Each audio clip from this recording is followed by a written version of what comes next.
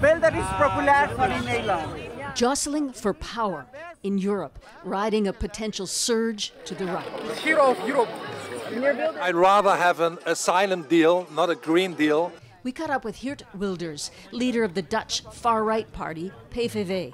What's your message to the West and from Canada? Well, the West is waking up. You see parties like mine growing and having increased popularity all over the European Union.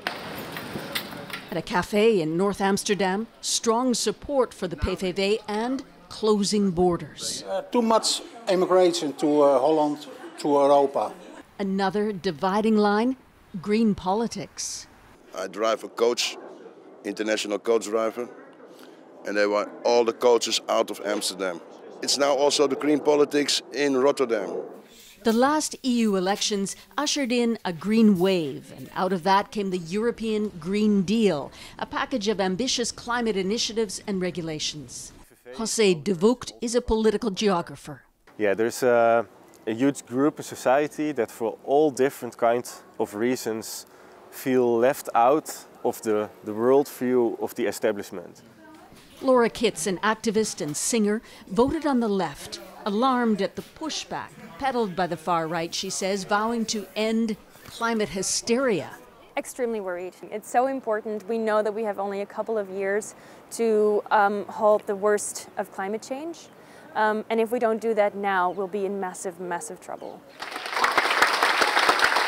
Europe's Green Party knows they're in for a fight. Polls project it could be weakened in the parliament, perhaps significantly. In the final days, they're trying to whip up renewed enthusiasm. And what you see now is that the far right is trying to pretend that all the problems of Europe are because of that. They always need a scapegoat, and the Green Deal is the scapegoat. But Europe could be headed for a paler shade of green. Susan, where else in these elections could we see a rise in the populist far-right parties? Yeah, we're going to be looking at France, Germany, Italy, all with rising support for far-right and nationalist parties.